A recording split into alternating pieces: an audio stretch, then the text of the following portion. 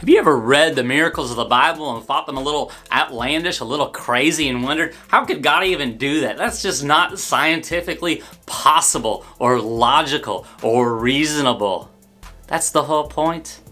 God is the creator of the universe. All things are possible to him. That's Matthew 19:26. He is the law of science and nature because he created science, he created nature. Everything is under control. So if he wants to make the sun stop, he can make the sun stop, make the earth stop.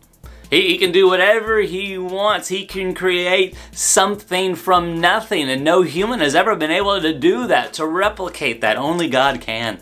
And that's amazing because our God is omnipotent, all-powerful, omnipotent. So listen, the next time you pray and talk to God, pray a big prayer and watch him work in amazing ways if he chooses. Our God is all-powerful.